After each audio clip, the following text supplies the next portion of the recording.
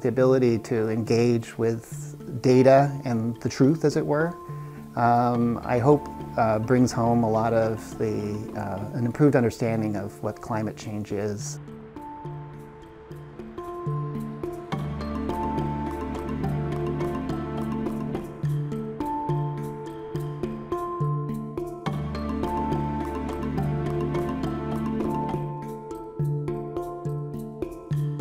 The summers are really, really hot, like unbearably hot a lot of times, and I have a 2-year-old and we like to take him out to play during the day, and it's really hot, so we have to kind of go in the evenings more than the day and kind of be home with air conditioner on, and even sometimes that isn't enough. Especially last summer, July, when we started this project, it got up to 110 a couple of days.